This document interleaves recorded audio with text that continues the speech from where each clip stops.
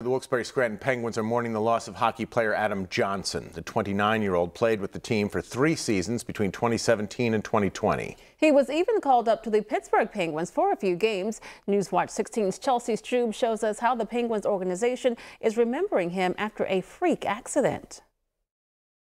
A testament to what hard work and dedication can do for somebody on the ice. That's how Senior Vice President of the Wilkes-Barre-Scranton Penguins, Brian Coe, says he and his staff will remember Adam Johnson.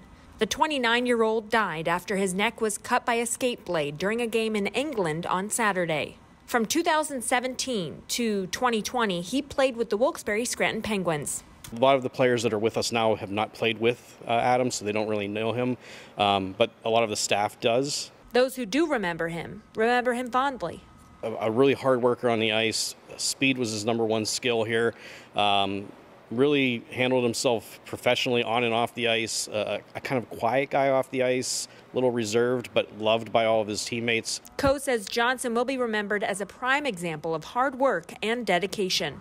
A real success story, too. He was never drafted by a National Hockey League team, but worked so hard during his time here in Wilkes-Barre that he eventually got that call to Pittsburgh and ended up playing in the National Hockey League for a few games.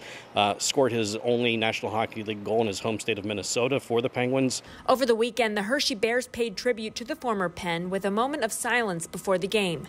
The Pens say they will do something similar at their next game on Wednesday at Mohegan Sun Arena, and also find a way to dedicate the rest of the season to their former teammate. Chelsea Strub, Newswatch 16, Luzerne County.